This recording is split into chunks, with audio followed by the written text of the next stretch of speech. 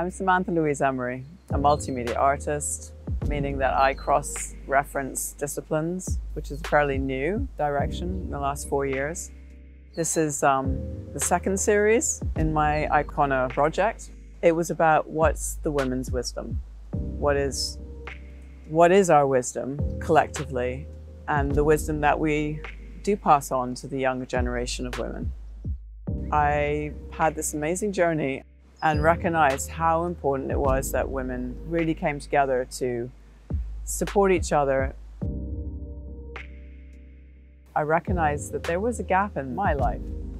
So I started to think of who inspires me. So I chose 10 women, different generations, different backgrounds, different parts of the world, and they're also extremely beautiful. The way the artworks have come around is as if it's sort of like we really are woven together. What was incredible in this one was the vision I had of how I was going to conduit, and it just came to me, I needed to go underwater.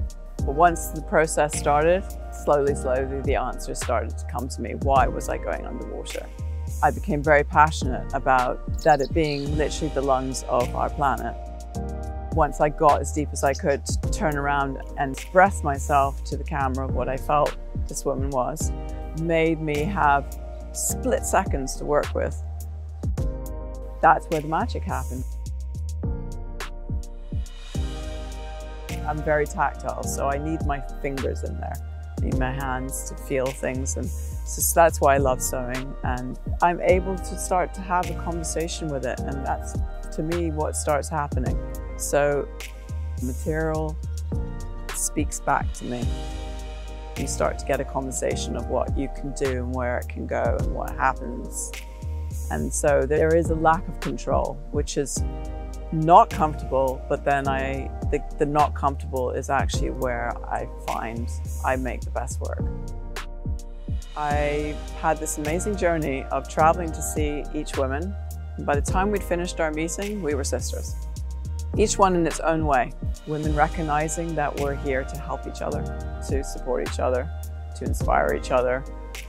What I'm doing is I'm sort of using myself to express another, but of course it's also how am I able to see that in that other?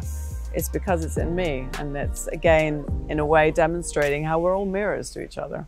What we see in someone else is what we know of ourselves.